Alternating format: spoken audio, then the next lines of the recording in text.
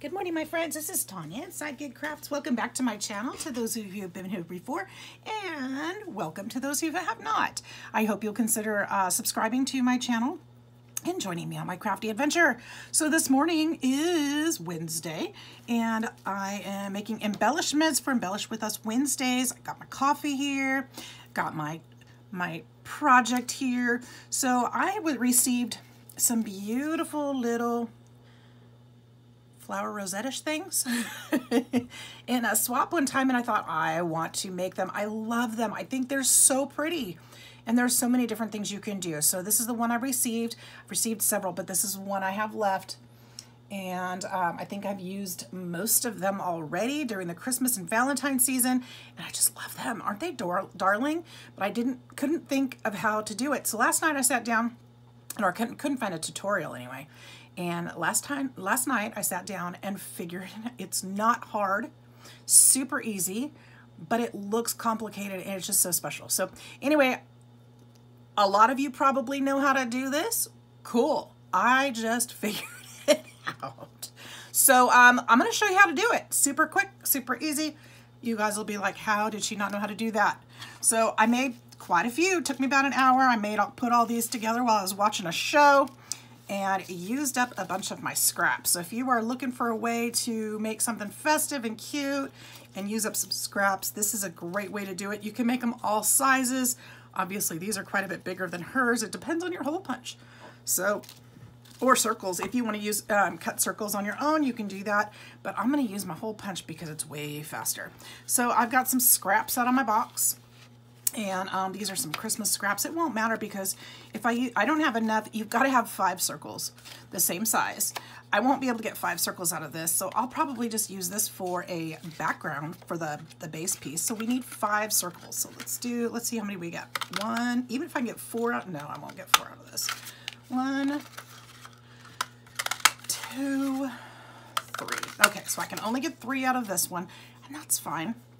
We'll use them for base pieces, and that piece won't even show. So there we go. So let's see how many we can get out of here. So if I use one of these as a base, I can use 4 out of this one. So we'll just do that. 1, 2, 3, 4. I'm gonna save this one and punch the rest later. All right, so here's what we do. Take our base piece. I'm going to turn it, you know what, this isn't necessarily Christmas, this obviously is. I'm going to use this piece up because that way, this piece isn't necessarily Christmas either, so I can use it either way. All right, I can use it all year, I don't have to wait for Christmas. So we're going to take the first circle, we're going to do this for all 4. We're going to keep one base, and all 4, we're going to fold it in half. And then we're going to fold this one in thirds. So we're going to kind of mark where that third is. And we want to line that edge up with this one and pinch this one. There's that. And then bring this side over to meet that side. Okay, and I'm just eyeballing it. I don't know if there's an easier way, but I'm just eyeballing it. So you're going to have a piece like this. Okay, and we're going to do that to 4 of them. So let's do it again. Fold it in half. And this side, we're going to fold it in thirds. I mark it kind of with my finger now. That's how I'm eyeballing. Make sure that that edge meets that edge. And then pinch it. And then do the same thing for this one. Bring this corner to meet this corner. Okay. And pinch it. Do it again. Half. Mark it, third, and if these aren't exact, it doesn't make that much of a difference, but the closest you can get, the better. It looks better. Looks more crisp and clean. And then this corner to this corner, which I think is the draw of these. They're just so kind of perfect, you know? It's just a different look for me. So you got a little triangle there, and one more. Half, third, and third. There we go.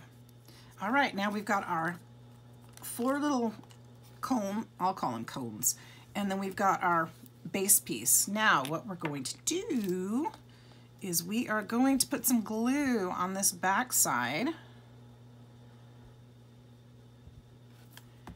and then we're gonna line up that edge of the cone all the way. We're gonna line it up as best as we can to the circle, okay? So it's gonna fit just like that. And I can actually push mine out a little bit more. There we go. All right. And I try not to push mine down too